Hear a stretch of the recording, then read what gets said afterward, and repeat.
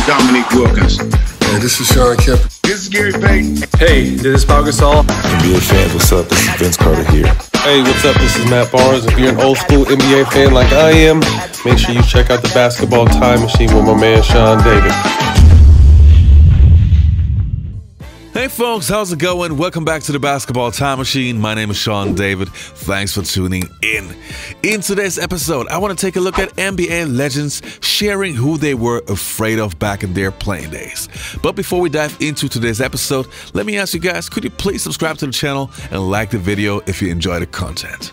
Alright, enough said, let's get right into it.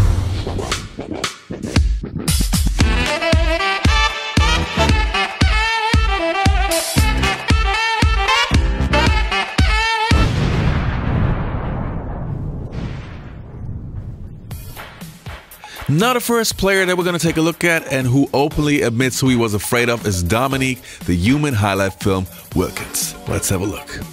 And I've never feared anybody I ever played against. There's the one guy that scared me, and that was Bernard King. You could not guard him on the block. It was just impossible because he would turn to his right shoulder when he would shoot. He never extended. He stopped here.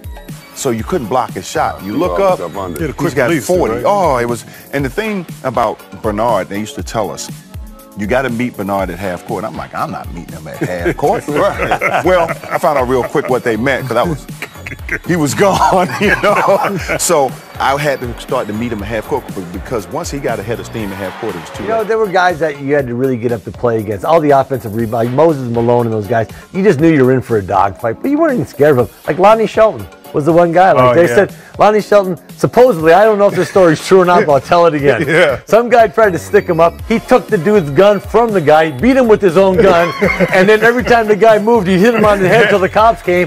The cops came, and the robber ran to the cops like, you gotta save me from this guy. I went like, I do not want to have nothing to do with Lonnie Shelton. Now the next clip is with Isiah Thomas, and it's about a player that some of you probably never even heard of, but who was a real icon back in the 1980s. Let's have a look. Isiah Thomas to this day tells me that the one guy he was scared of was Richardson.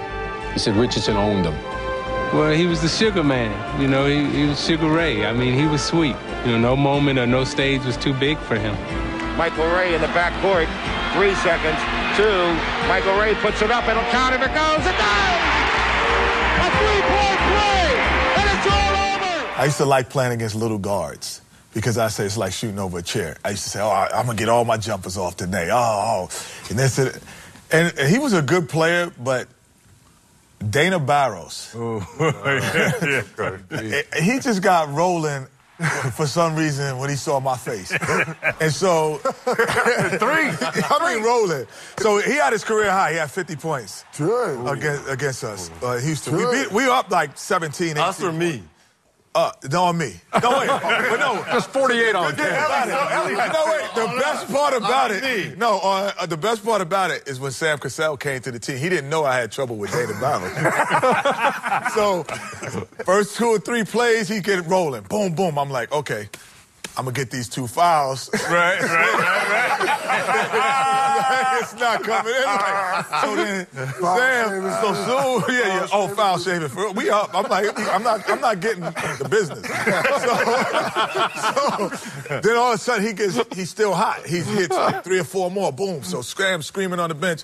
Why you get him rolling? Why you get him rolling? And I'm like, it's all you, baby. It's all you. So at the end of the game, he had 50. So Sam's like, they're doing the reporters. He's like, well, Kenny had 21 and I had 25. So we basically had 52.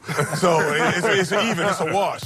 Now the next clip that we're going to take a look at is from Chauncey Billups talking about Allen Iverson. And I'm pretty sure he was not the only one who was afraid of AI. Let's take a look. Knowing that it's going to be an uphill battle. You know, I always had a tough time with little, really fast guys. And as you can see right there, he got by me pretty easy. Bubba Chuck! But he was just fearless. He was fearless. I mean, he never let up. I mean, he was a warrior. You couldn't bully him. I could bully a lot of guys. You couldn't bully him. I mean, AI was my guy for sure.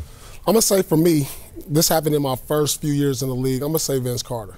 You know, every week I see highlights, just highlights of him dunking on guys, and I was just like, man, I do not want to be on these highlights. I mean, look, this was like 3 or 4 times a week. And so, you know, when Vince came in, and this is when you had great perimeter. This was before LeBron came into the league, before Melo, these guys who are also great one-on-one. But it was Vince Carter for me in the Eastern Conference, because it was just like, he'll put you on that ISO wing, and next thing you know, one dribble, he's up in the air, and I never want to be on that highlight tape. Well, unfortunately for me, I was playing in the '98 playoffs against Michael Air Jeffrey Jordan, so he has to be a part of this conversation. And clearly, I was present when Kobe Bryant scored 81 points, so that should probably be my answer. How about that? Jay, fight over the pick and roll, man. Come on. Well, can I get some help? Do you know what's sad about this highlight stuff?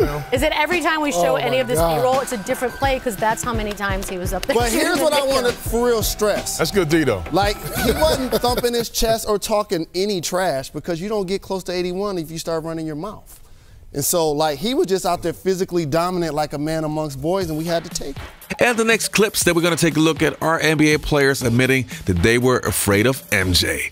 Let's take a look. Steve, what was that first year like? You're playing for Cotton? For Cotton Fitzsimmons. Yeah. You know, my experience was totally different than these guys, because I was a, late second-round pick. I didn't know if I was going to make the league. I was on a non-guaranteed contract. And I'll never forget one of my first exhibition games. We played the Bulls. And I was just trying to make the roster. And Michael Jordan gets the ball right in front of our bench. And I'm already scared to death. Like, God, I hope I don't get into this game. I'm not ready for this stuff. And he holds the ball out.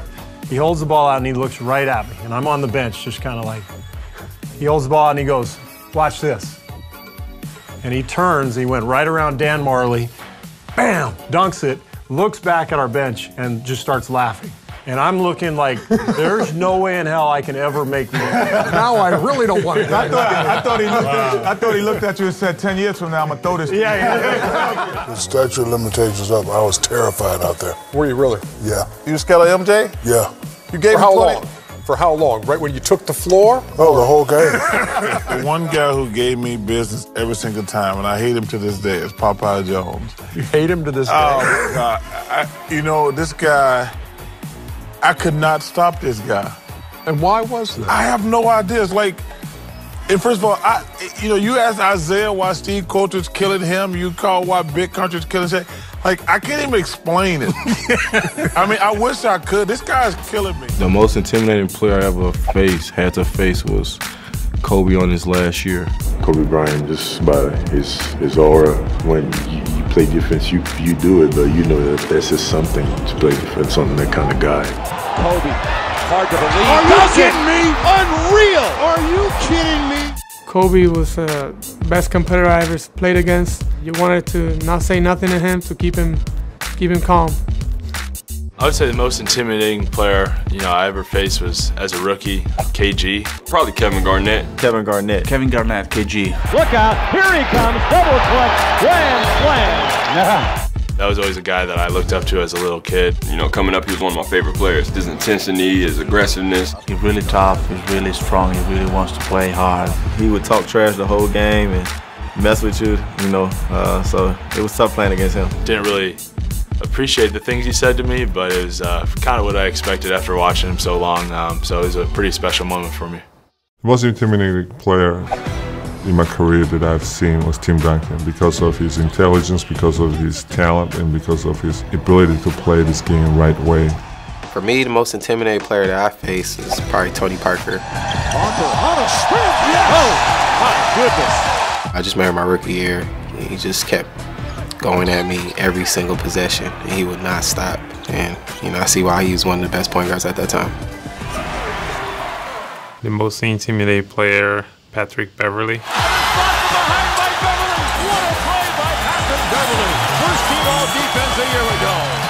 He gets into the ball, he gets into you, he's talking all the time.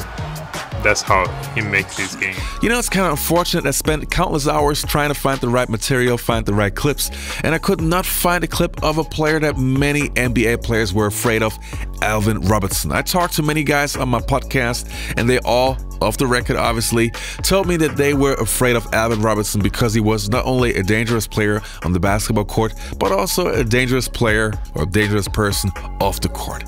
Anyway, that was it for today's episode, you guys. I hope you enjoyed the content. Don't forget to leave a like and subscribe to the channel, and I'll see you next time on the Basketball Time Machine.